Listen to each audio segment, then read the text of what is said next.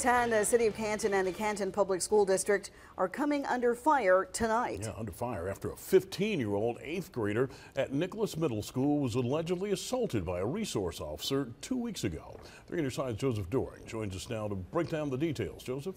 Yeah, Howard, today civil rights attorney Carlos Moore announced that ever since 8th grade student Canton Francois was allegedly assaulted on April 4th, that she's still traumatized by the event, and he now plans to file 2 separate lawsuits on her and her family's behalf.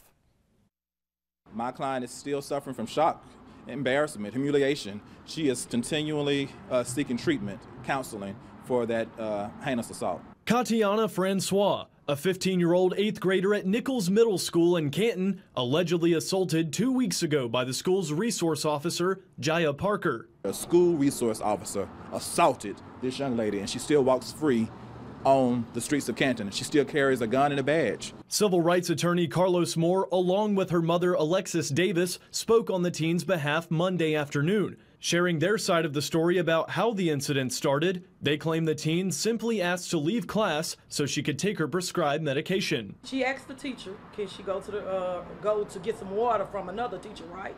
Resource officer was standing there talking to the teacher that normally gives her water. From there, Davis says Parker approached her daughter about wearing headphones at school, something that Francois says is normal at her school. She says the discussion rapidly escalated when Parker grabbed her daughter's hair, choked her, and also verbally assaulted her. I've been grieving and I feel empty. Davis says video evidence of the assault exists, but the school system is refusing to let her see it. Attorney Moore is now planning to file a civil lawsuit against the Canton School District as well as the city. Ms. Parker, it's time to pay the piper.